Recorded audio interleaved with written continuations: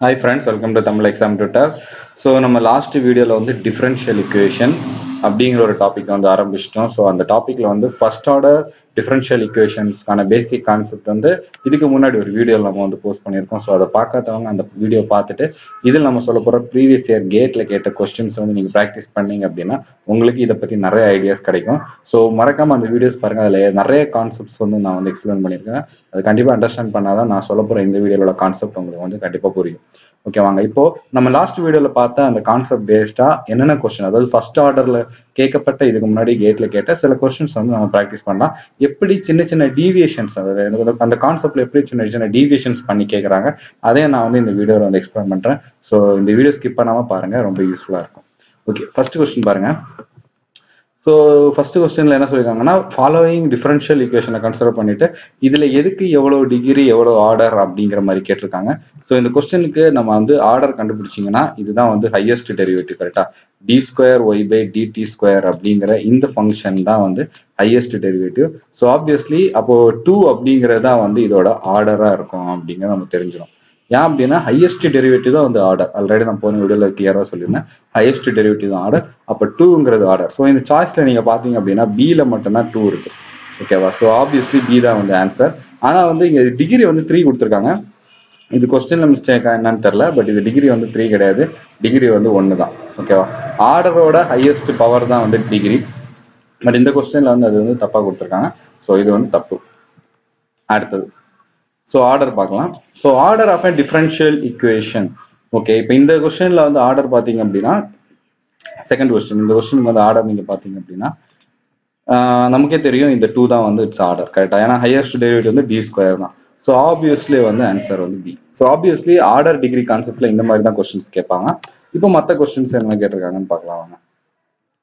So இதெல்லாமே வந்து second order. So என்ன செகண்ட் ஆர்டர் எக்ஸ்பிளைன் பண்ணல, நாம அதுக்கப்புறம் இந்த கொஸ்டின்ஸ் எல்லாம் சால்வ் பண்ணி பார்க்கலாம். ஆனால் அது டி டூ ஸ்கொயர் வருது பார்த்தீங்களா? அப்போ ஆர்டர் வந்து 2. நம்ம வந்து பார்த்தது இதுவரையும் பார்த்தது எல்லாமே ஃபர்ஸ்ட் ஆர்டர் தான். ஸோ ஃபர்ஸ்ட் ஆர்டர் ரிலேட்டடா என்னென்ன கொஸ்டின்ஸ் கேட்டிருக்காங்க அப்படிங்கிறத ஃபர்ஸ்ட் கவர் பண்ணிடுவோம். ஓகே, இந்த கொஸ்டின் பாருங்க. Which of the following is the solution to the differential equation dx by dt plus 3x is equal to 0. இப்போ இங்க dx of t ன்னு கொடுத்துருக்காங்கல்ல, இது மல்டிப்ளிகேஷன் கிடையாது, நீங்க அதை கன்ஃபியூஸ் பண்ணிக்க கூடாது. dx of t, x is a function of t அப்படிங்கறத அதுல சொல்லியிருக்காங்க, மீன் பண்ணி சொல்லியிருக்காங்க. So obviously dx by dt plus 3x is equal to 0. So இதை வந்து ரெண்டு மெத்தட் வழியும் நம்ம சால்வ் பண்ணலாம். நம்ம நேற்று சொன்ன method of variation of parameter படியும் சால்வ் பண்ணலாம், வேரியபிள் செப்பரபிள் மெத்தட் படியும் சால்வ் பண்ணலாம். உங்களுக்கு எது வந்து ஈஸியா இருக்கோ. இந்த கொஸ்டின் பேசிக்கலா பாத்தீங்க அப்படின்னா எந்த மெத்தட்ல சால்வ் பண்ணாலும் ஈஸியான ஆன்சர் கிடைக்கும். ஸோ ஆப்வியஸ்லி உங்களுக்கு எந்த மெத்தட் ஈஸியா இருக்கோ அதுபடி சால்வ் பண்ணலாம். இதெல்லாம் ஈஸியான சம். ஸோ நான் ரொம்ப டிஸ்கஸ் பண்ணல, நம்ம அடுத்த சம் போயிடலாம். ஸோ இந்த சம் நான் ஆல்ரெடி வந்து லாஸ்ட் வீடியோல வந்து நான் இதை சால்வ் பண்ணியிருந்தேன். dy by dt into 5y is equal to 0 இருந்தா என்ன சொல்யூஷன் அப்படிங்கிறது நான் இது வந்து லாஸ்ட் வீடியோலயே வந்து சால்வ் பண்ணியிருந்தேன். ஆன்சர் வந்து பி தான் answer, e power minus 5t. ஓகேவா? ஸோ நான் இதை லாஸ்ட் வீடியோல சால்வ் பண்ணியிருக்கேன். ஸோ பார்க்காம இருந்தீங்கன்னா பாருங்க, அடுத்த வீடியோஸ் போகும். ஓகே, இப்போ இந்த கொஸ்டின் பாருங்க. Solve the differential equation dy by dx plus y square is equal to 0. இது வந்து method of variation of parameter படி சால்வ் பண்ண முடியுமா முடியாது? கரெக்டா யோசிச்சு பாருங்க.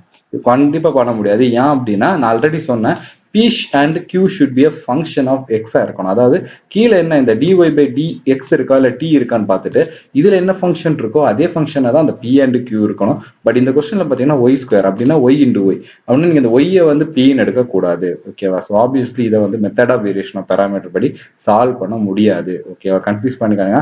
பார்க்க அந்த ஃபார்மேட் மாதிரியே இருக்கும். ஸோ ஆப்வியஸ்லி நிறைய பேர் கன்ஃபியூஸ் ஆயிருவீங்க. அதனாலதான் இதை ரொம்ப ஸ்ட்ரெஸ் பண்ணி சொல்றேன். ஸோ இது வந்து நம்ம method of variation of parameter படி சால்வ் பண்ண முடியாது. அப்போ செகண்ட் மெத்தட், அதாவது நம்ம பார்த்த செகண்ட் மெத்தட் என்ன அப்படின்னா variable separable method. So variable separable method எப்படி பிரிக்கலாமா? ஒய்யை எக்ஸின் தனித்தனியா பிரிக்க முடியுமான்னு பாருங்க. கண்டிப்பா பிரிக்க முடியும், கரெக்டா?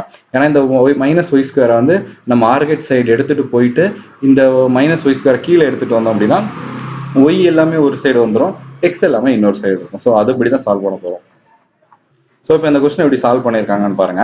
dy by dx plus y square is equal to 0. ஓகேவா? ஸோ என்ன பண்ண போறோம் அப்படின்னா அந்த மைனஸ் ஒய் ஸ்கொயரை ஃபர்ஸ்ட் ஆர்கெட் சைடில் ரைட் ஹேண்ட் சைடு எடுத்துட்டு போறோம். எடுத்துட்டு போயிட்டு திருப்பி அதை வந்து கீழே எடுத்துட்டு வரும். அப்படி எடுத்துட்டு வந்தீங்கன்னா உங்களுக்கு இந்த மாதிரி கிடைக்கும். dy by y square is equal to minus of dx. ஓகேவா? ஸோ இது கிடைச்சிருச்சு அப்படின்னா நீங்க ரெண்டு சைடுமே இன்டெகிரேட் பண்ணிக்கலாம். ஸோ கீழே வந்து இன்டெகிரேட் எடுத்துப்பாங்க. ஸோ இங்க பாத்தீங்க அப்படின்னா dy by y ஸ்கொயர்ன்னு இருக்கு பாத்தீங்களா? So dy by y square வந்து நம்ம இன்டெகிரேட் பண்ணோம் அப்படின்னா மைனஸ் ஒன் பை ஒய் கிடைக்கும்.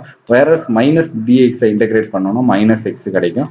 பிளஸ் சி அப்படிங்கிறது இன்டெகிரேட்டிங் கான்ஸ்டன்ட். ஸோ ஆப்வியஸ்லி உங்களுக்கு இந்த ஆன்சர் கிடைச்சிரும். ஓகேவா? ஸோ இந்த ஆன்சர், அதாவது இந்த ஆன்சர் நான் மார்க் பண்றேன், ஹைலைட் பண்றேன். ஸோ இந்த ஆன்சர் கிடைச்சிரும். ஸோ இந்த ஆன்சர் கிடைச்சுன்னா அவ்வளவுதான், இதுதான் ஆன்சர். இதை வந்து சாய்ஸ்ல எப்படி கொடுத்துருக்காங்களோ அதுக்கு ஏதாவது எடுத்துட்டு வரணும். ஸோ நார்மலா சாய்ஸ்ல ஒய் தான் வச்சு கொடுத்துருப்பாங்க.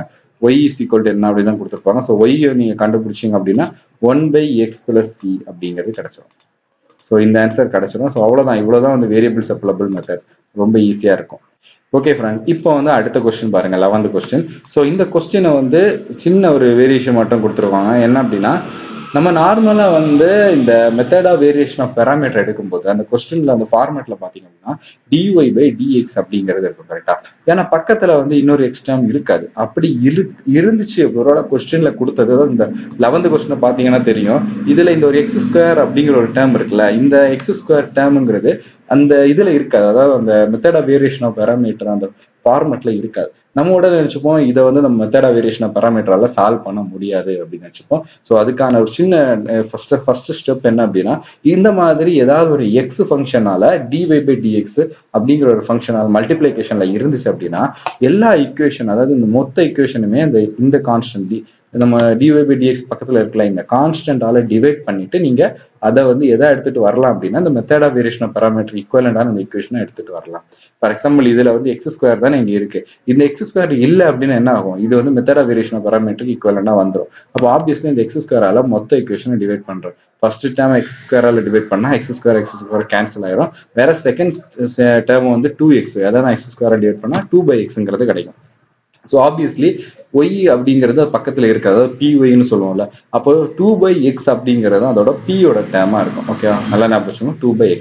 அதே மாதிரி இங்க 2 log x by x ln x, sorry 2 ln x by x இருக்கு. ஸோ எக்ஸ் ஸ்கொயரால திருப்பி டிவைட் பண்ணா 2 ln x by x cube இருக்கும்.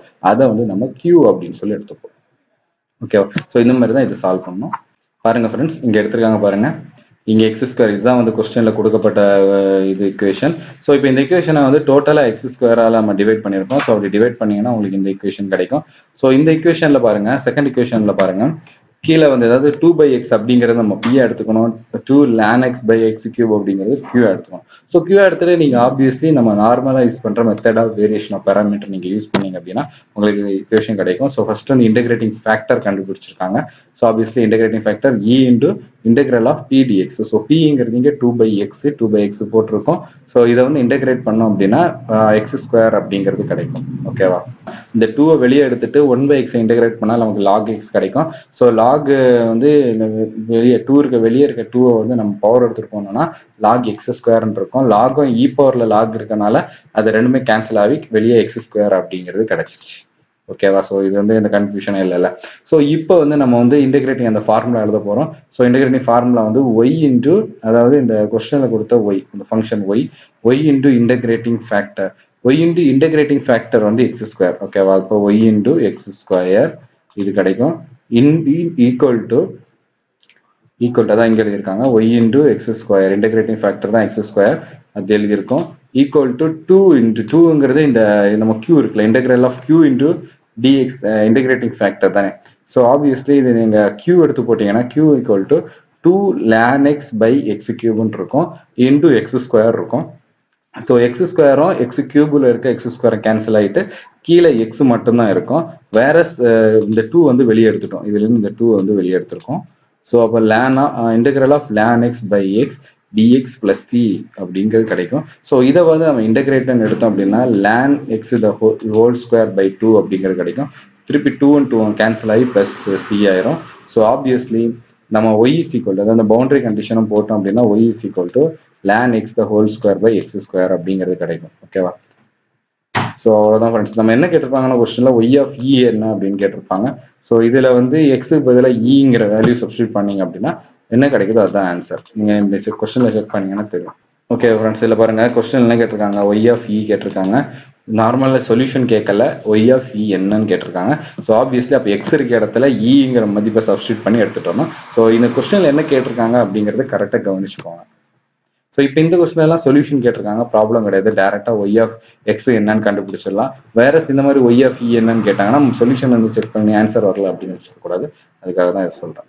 ஸோ நெக்ஸ்ட் அதே தான் டிஒய் பை டிஎக்ஸ். இதே வந்து நம்ம என்ன மெத்தட்ல சால்வ் பண்ணலாம், method of variation of parameter. உங்களுக்கு இந்த கொஸ்டின் எல்லாம் நான் சால்வ் பண்ணி டைம் வேஸ்ட் பண்ண போறவங்கள நீங்களே வந்து இதெல்லாம் வந்து ஆன்சர் இதுக்கான சொல்யூஷன் நீங்க கொடுத்துருக்காங்க, நீங்களே செக் பண்ணி பாருங்க. அதே தான் நெக்ஸ்ட் கொஸ்டின். இந்த கொஸ்டின் வந்து நம்ம டைரக்டாவே வந்து இந்த method of variation method of variation of parameter படி சால்வ் பண்ணிடலாம். ஸோ அவ்வளோதான் ஃப்ரெண்ட்ஸ், இந்த மாதிரி தான் கொஸ்டின்ஸ் இருக்கும். ஓகே, நெக்ஸ்ட் இந்த கொஸ்டின் பாருங்க, இதோட டிகிரி கேட்டிருக்காங்க. ஸோ இதோட ஆர்டர் அப்படின்னா ஆப்வியஸ்லி ஆர்டர் வந்து 2 இருந்துச்சு அப்படின்னா ஆர்டரோட பவர் என்ன அப்படின்னா 1. ஸோ ஆப்வியஸ்லி வந்து இதோட ஆன்சர் வந்து 1. ஓகேவா? ஸோ டிகிரி வந்து 1. அடுத்த கொஸ்டின் பாருங்க, ஆர்டர் அண்ட் டிகிரி கேட்டிருக்காங்க. ஸோ நான் ஆல்ரெடி சொன்னேன், எந்த ஒரு ஃப்ராக்ஷன்லயோ எந்த ஒரு ரேடிக்கல்ஸுமே அந்த இக்குவேஷன்ல இருக்கக்கூடாது. அப்படி இருந்துச்சு அப்படின்னா நம்ம அதை கன்வெர்ட் பண்ணிட்டு தான் டிகிரி கண்டுபிடிக்கணும். அப்படி இல்லைன்னா கரெக்டான டிகிரி நமக்கு கிடைக்காது. ஓகேவா? ஸோ ஃபர்ஸ்ட் ஆர்டர் கண்டுபிடிக்கிறோம். ஆர்டர் பார்த்தீங்கன்னா டி கியூப் கரெக்டா. அப்போ 3 தான் வந்து ஆர்டர். அப்போ ஆன்சர் வந்து எய்தர் ஏவா இருக்கலாம், இல்லை வந்து சியா இருக்கலாம், இல்லை டியா இருக்கலாம். அப்போ இதோட டிகிரி என்ன கண்டுபிடிக்கிறதுக்கு இந்த ரூட்ல இருக்கிறத வந்து இந்த சைடு எடுத்துட்டு போங்க, ரைட் சைடு எடுத்துட்டு போயிட்டு 2 சைடும் ஹோல் ஸ்கொயர் பண்ணுங்க. ஆப்வியஸ்லி இந்த ஸ்கொயர் ரூட் போயிடும். ஸோ அப்போ இதோட இக்குவேஷன்ல பவர்ல 3 இருக்கும், அதாவது ஹையர் டெரிவேட்டிவோட பவர்ல 2 இருக்கும். ஏன்னா நம்ம ஸ்கொயர் ரூட் பண்ணிருக்கோம், 2 இருக்கும். ஸோ ஆன்சர் வந்து ஆப்வியஸ்லி வந்து ஆன்சர் 2,3. சாரி 3,2. ஏன்னா ஆர்டர் வந்து 3, டிகிரி வந்து 2. ஓகே, மாத்தி எழுதிடாதீங்க. ஆர்டர் வந்து 3, டிகிரி வந்து 2. That's all. ஸோ இதுவும் பாருங்க ஃப்ரெண்ட்ஸ், இதுவும் வந்து நம்ம டைரக்டா வந்து இந்த வேரியபிள் செப்பரபிள் மெத்தட்லேயே சால்வ் பண்ணலாம் இந்த கொஸ்டின்ஸ். ஓகே ஃப்ரெண்ட்ஸ், இப்போ இந்த 32nd கொஸ்டின் பாருங்க. ஸோ ஒருவேளை உங்களுக்கு வந்து method of variation of parameter இன்னும் புரியல அப்படின்னா ஸோ நீங்க பழைய வீடியோல வந்து ரொம்ப பொறுமையா பாருங்க, அப்பதான் அது வந்து உங்களுக்கு புரியும். ஸோ நான் இதுல என்ன இந்த வீடியோல என்ன கவர் பண்ணியிருக்கேன் அப்படின்னா மெத்தட் ஆஃப் வேரியேஷன் ஆஃப் பேராமீட்டர்ல எப்படி எல்லாம் கொஸ்டின்ஸ் கேட்கறாங்க, அதுல சின்ன சின்ன ட்விஸ்ட் எல்லாம் இருக்கிறத தான் வந்து நான் எக்ஸ்போஸ் பண்ணிட்டு இருக்கேன். மற்றபடி நான் ரொம்ப டீப்பாலாம் எதுவுமே சொல்லலை. ஸோ அந்த வீடியோல நீங்க பார்த்து மெத்தட் ஆஃப் வேரியேஷன் ஆஃப் பேராமீட்டரும் சரி, இல்லை வேரியபிள் செப்பரபிள் மெத்தடா இருந்தாலும் சரி, அதை நீங்க வந்து அண்டர்ஸ்டாண்ட் பண்ணிட்டீங்க அப்படின்னா எந்த ஒரு கொஸ்டின் கேட்டாலும் இன்டகிரேஷன் தெரிஞ்சுன்னா உங்களால சால்வ் பண்ண முடியும். ஓகே, இந்த கொஸ்டின் பாருங்க, solution of differentiable equation x square dy by dx plus 2xy minus x plus 1 is equal to 0 அப்படின்னு சொல்லியிருக்காங்க. ஸோ இது எப்படி சால்வ் பண்றதுன்னு பார்க்கலாம். ஸோ இப்போ இந்த கொஸ்டின் எடுத்திருக்கேன். இந்த கொஸ்டின் தான் வந்து கொஸ்டின் நமக்கு கரெக்டா. ஸோ இந்த கொஸ்டினை வந்து நம்ம சால்வ் பண்ண போறோம். ஸோ ஆப்வியஸ்லி ஃபர்ஸ்ட் என்ன பண்ணலாம் அப்படின்னா இந்த நம்ம ஃபார்மேட் என்னது, dy by dx plus py equal to q. Okay, இதான் ஃபார்மேட். ஸோ இந்த ஃபார்மேட்டுக்கு எடுத்துட்டு வர்றதுக்காக இந்த அதாவது மைனஸ் எக்ஸ் பிளஸ் 1 அப்படின்னு டேம் இருக்குல்ல, இதை நான் ரைட் ஹேண்ட் சைடு எடுத்துட்டு போறேன். So obviously right hand side வரும்போது எக்ஸ் மைனஸ் 1 அப்படின்னு கிடைக்கும். ஓகேவா?